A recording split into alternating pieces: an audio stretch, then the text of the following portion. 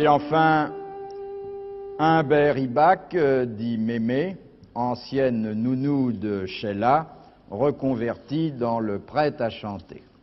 Oui, c'est d'ailleurs pour ça qu'on vous appelle Mémé, parce que pendant très longtemps, vous avez allaité Sheila, enfin sur le plan professionnel, bien sûr. Oui, c'est-à-dire que j'ai été le collaborateur de Carrère pendant 13 ans, et moi je crois beaucoup à la chance, Philippe, vous savez. C'est un peu grâce à Carrère, j'ai fait mes premiers pas dans le métier, et comme il produisait Sheila, donc par voie de conséquence, je me suis occupé de Sheila. Oui, alors là, moi je vous ai connu à l'époque, c'était attendrissant, je veux dire, le travail que vous faisiez quotidiennement auprès de Sheila, vous étiez vraiment la bonne fée, vous faisiez tout, vous épluchiez les pommes de terre, vous conduisiez la voiture, et surtout, c'est peut-être une des activités que j'ai toujours admiré le plus chez vous, vous étiez le chef de claque. C'est pas exactement, vous savez, parce que je suis... Ah ben si, vous étiez toujours le premier, et quelquefois le seul d'ailleurs, à applaudir. Là, je crois que vous êtes un peu dur, et je vous suis pas tout à fait. Disons que, effectivement, chaque métier, il y a un apprentissage à faire, vous savez. Bon, donc pour les pommes de terre aussi. Pour les pommes de terre aussi, le café, les pommes de terre, conduire la voiture, porter les paquets, etc. J'ai remarqué quand même que vous applaudissiez plus fort les artistes que vous aviez sous contrat. Bien sûr, parce que c'est normal. C'est normal, étant donné que on défend toujours son enfant. C'est un bel enfant, Sheila. Eh bien, disons que c'était pas le mien puisque c'était l'enfant de Carrère. Oui, vous étiez la nounou, vous. Moi, j'étais la nounou, c'est pour ça qu'elle m'a appelé Mémé. Et depuis, ça m'est resté. Elle est sevrée, alors vous vous occupez d'autres Non, en disant que j'ai eu la chance, vous savez, moi, je crois beaucoup à la chance. J'ai eu la chance de rencontrer un jour le 25 avril 74, car les 5 me portent chance aussi. Karen Chéryl, et je dois dire que j'ai pas à m'en plaindre puisque... Ouais, puisqu'elle vend 5 fois 100 000 disques. Mais disons que je parle pas de... J'aime pas donner des chiffres, oui. Vous savez, bon, c'est pas parce que... dans votre métier, je veux dire... On divise toujours par 2, c'est pour ça que par habitude, j'en donne jamais. On divise pas par 2, on multiplie par 100. Oui, mais peut-être.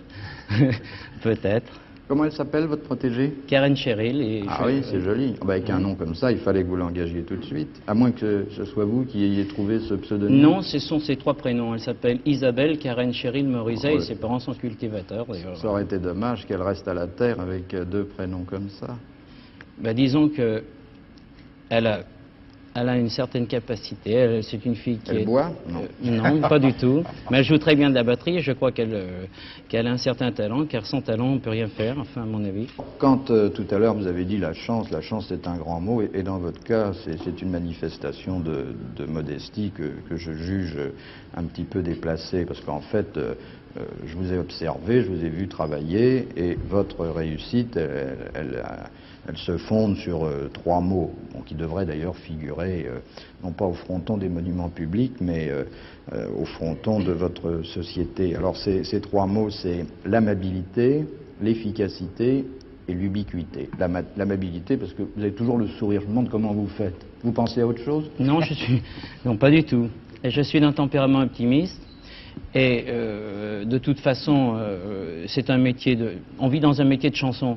Donc si on fait un métier de chanson en n'ayant pas le sourire, il vaut mieux faire autre chose. Mais il n'y a pas que, dans l'amabilité, il n'y a pas que le sourire. Il y a aussi, et là vous le pratiquez à merveille, la tape dans le dos ou sur le ventre. Là, il y a 2 écoles. Non, je crois pas. Vous voyez, parce que... le coup devient, on va faire une bouffe coco, terminé, ça en ce qui me concerne, je ne l'ai jamais pratiqué, donc, mais j'ai entendu dire que ça se faisait. Vous êtes un peu avare ou... Non, pas du tout. Non. Alors je suis d'un tempérament très généreux, d'ailleurs pour faire le métier de producteur, et il faut apporter beaucoup à l'artiste. La tape, vous la donnez dans le dos ou sur le ventre? Eh ben, ni l'un ni l'autre. Moi, en ce qui me concerne, oui, j'applaudis mes artistes. Non, mais je parle des gens avec qui il faut être bien. Eh ben, du moins, on connaît faut pas embrasser toujours... beaucoup dans votre profession. Combien vous embrassez de gens dans une journée moyenne? Je n'ai pas fait de statistiques encore. Mais je vous promets que je vais y penser. Bon. Alors, ensuite, l'efficacité. Alors là, ce sont des rapports très très particuliers qui existent entre le pygmalion que vous êtes et puis la vedette. C'est-à-dire toujours être là, bien sûr, quand elle travaille, même quand elle ne travaille pas. Et ça, je l'ai remarqué souvent, être dans son regard pour pouvoir lui faire signe. Oui et non, parce que, vous savez, en ce qui me concerne, je suis plus à l'aise derrière la caméra que devant la caméra.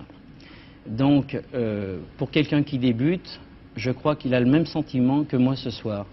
Oui. Alors, il faut peut-être l'encourager. Quand, par exemple, vous avez une pouliche qui est sur une scène et qui répond à une interview désagréable, car Dieu sait qu'il y a des gens qui font bien mal leur métier dans ce domaine, vous êtes toujours là pour lui dire attention, vous savez, l'école de Stark, oui, écoutez, un doigt sur les lèvres. Je connais mal Stark, oui, le Stark System, dit Serge, je connais mal Stark, mais je sais que, enfin, en ce qui concerne Karen Chéryl, pour ne parler que d'elle, oui, j'ai beaucoup. Dire pourquoi vous parleriez de quelqu'un d'autre.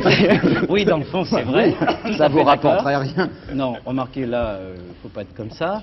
Mais je trouve que, en ce qui concerne Karen Chéryl, c'est une fille intelligente, donc je n'ai besoin de rien lui dire. Vous auriez une idiote, il faudrait faire attention. Eh bien, peut-être que je l'aurais pas engagée.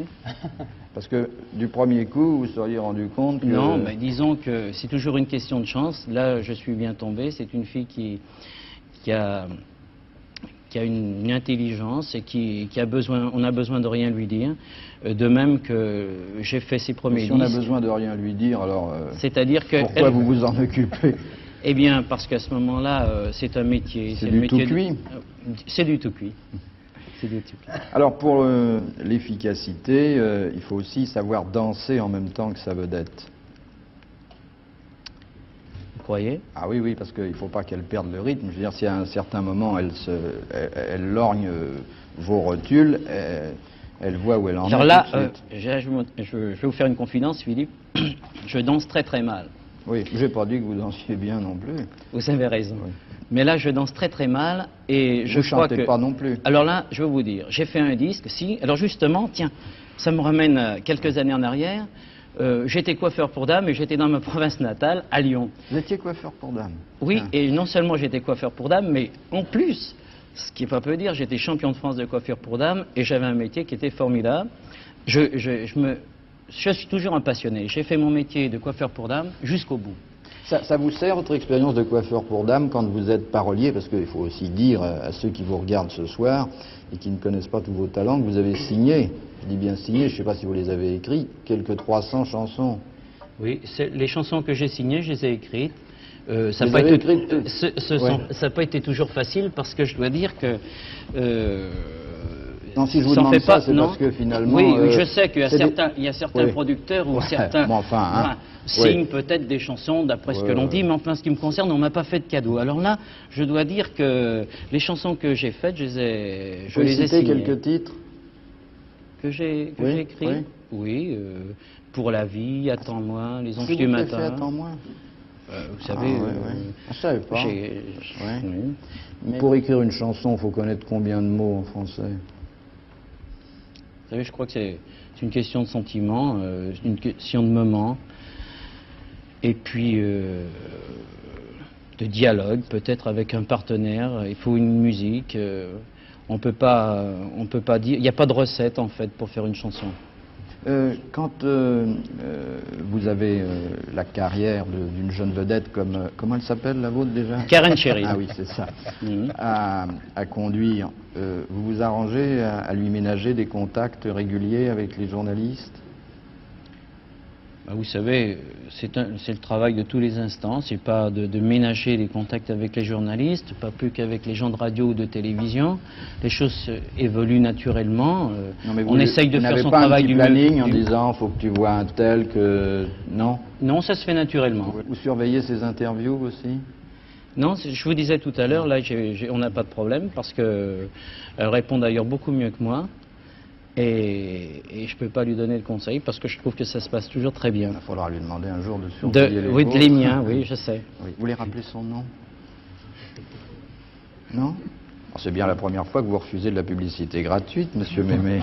Merci, Philippe. L'Alpagueur est le 5e...